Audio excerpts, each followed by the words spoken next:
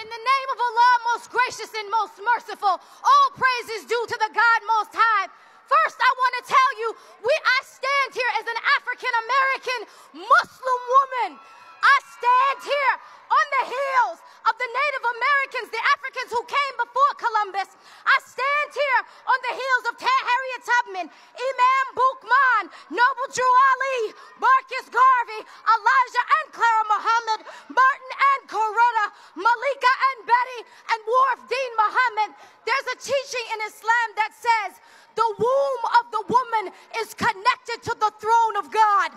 So when you say truth, God will rain down truth. When you say justice, God will rain down justice. When you say no more, it will be no more. Women, we as Muslim Americans, we stand with you. Never let Islamophobia, fear, let me tell you, never stand between us. There's nothing radical about Islam unless peace is radical. Nothing radical unless justice is radical. Nothing radical unless solidarity is radical. And there's nothing Islamic about terrorists. We stand with you today.